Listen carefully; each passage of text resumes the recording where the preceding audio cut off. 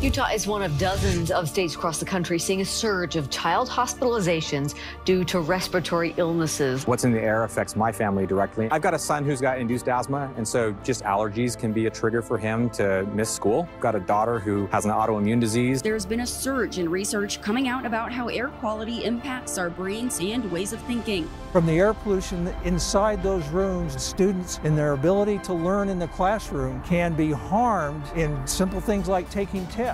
Doctors are on a mission to get free air purifiers in every classroom in Utah. The Utah Physicians for a Healthy Environment called for air purifiers to be in classrooms, the federal government giving them a grant to start on their mission. The Utah Physicians for a Healthy Environment is doing all the legwork on this, the education, the installations. We're reaching out to them on a daily basis, making phone calls to districts and schools, administrators. Air purifiers in classrooms reduce the spread of diseases like COVID. They can better protect kids from those viruses and air pollution in our schools. If we can reduce that transmission of various diseases, the whole community benefits. Studies show that cleaner air can improve students' ability to think, to learn. So if we can clean that up, we know students' performance, their academic career and potential will be enhanced. What we want to do is keep them in the classroom, and I think the purifiers have shown that they can help do that in a safe way. Nobody has to do really anything. There's no extra tutoring, there's no extra work for parents, there's no extra work for the kids, and yet everybody gets the benefit of it. For a small school like us, we would have never been able to afford to purchase one of those machines in every one of our classrooms. It may be one of the most important